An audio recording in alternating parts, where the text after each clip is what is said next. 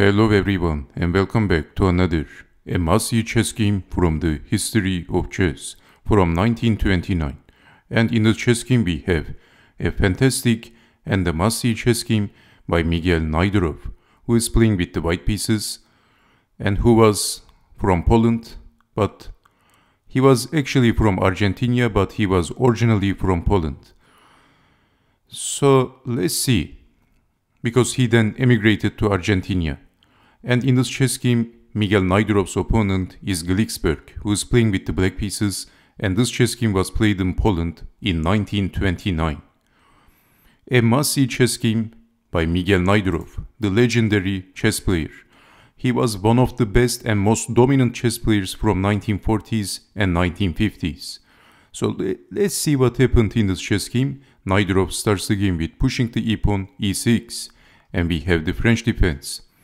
Knight out, d takes on e4, knight takes on e4, knight to d7, and this is the Rubinstein variation of the French defense. Pretty effective.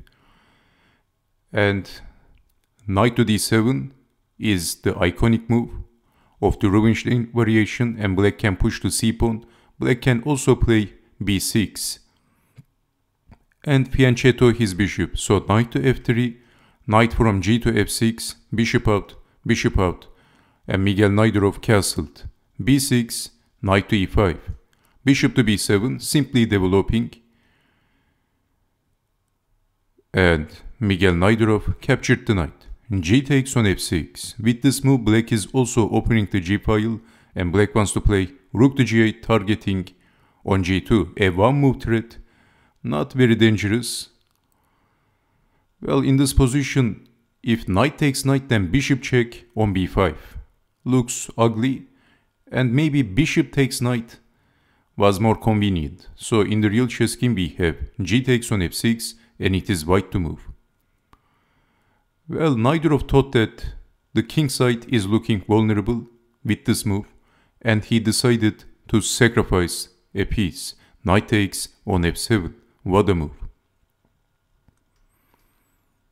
Well, this is also forking the queen and the rook. So king takes on f7 and checking the king, and we have king to g8. But in this position, if king to f8, then bishop check, king to g8, and basically black is getting force checkmated. Queen to g7, and then sacrificing the bishop or the queen. Either way, black is getting checkmated. Checkmate. Beautiful. So after checking the king, king to g8 is a must. King to f8 is not working, that is out of questions. But now, rook d1 targeting the pawn, and the rook will join the attack, defending the pawn. But this is not stopping Najdorf. Rook takes on e6, what a move. Knight takes on e6, but now pinning the knight and threatening to capture the knight, and then check, and the black king is not going to last for too long. It looks like the king is in the mating net. So extra defense with the queen, but now bishop in, bishop back, defending. And now rook over, targeting the pinned knight, bishop back, defending.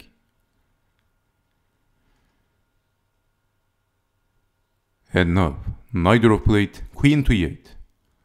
The bishop and the knight is pinned.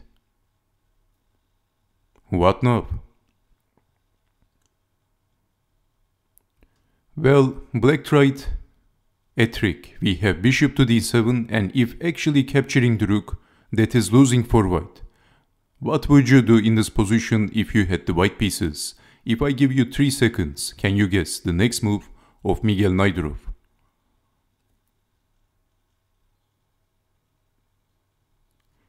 Well, Najdorf sacrificed the queen. What a move. Rook takes on e6, but let's take it back. If capturing the rook, then king to f7, and where did white's attack go?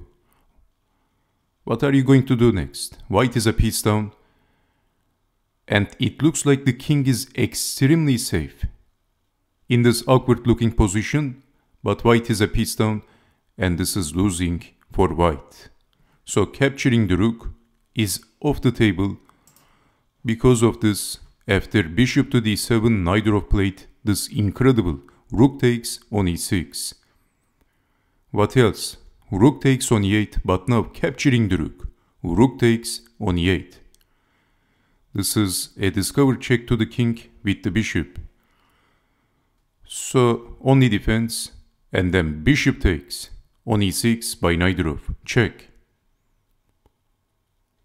Only move, and then Najdorf captured the bishop. Rook takes on f8. Checkmate. Fantastic. An incredible checkmate by Miguel Najdorf. So I hope that you have enjoyed watching this chess game, and I hope to see you next time with more beautiful and amazing chess games like this one. So take care, stay safe, and bye bye.